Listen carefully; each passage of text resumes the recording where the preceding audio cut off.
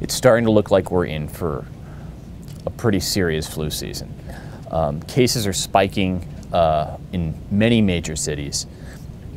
In Boston, they've actually declared a particular state of emergency because they're seeing so many flu cases.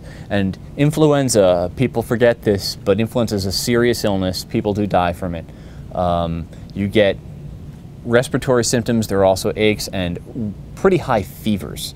There are also a lot of other illnesses that look like influenza that are out there. So a lot of people who think they've had flu actually haven't.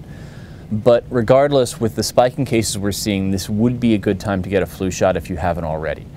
And I say that even though the flu vaccine actually is not that effective as vaccines go. We're talking about 60 to 70% efficacy a lot of years, which means that it's totally normal for 3 people who would have gotten the flu if they hadn't gotten vaccinated to get it anyway.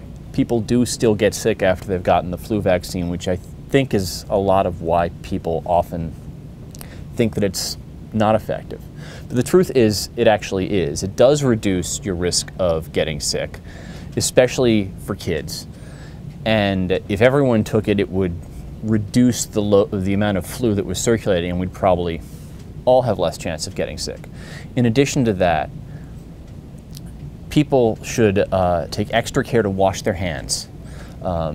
Sounds simple, sounds easy, but the truth is if you just keep washing your hands enough, that is going to reduce your risk of getting sick from anything, including influenza. There are more effective experimental flu vaccines, potentially more effective, being developed, but they're years away.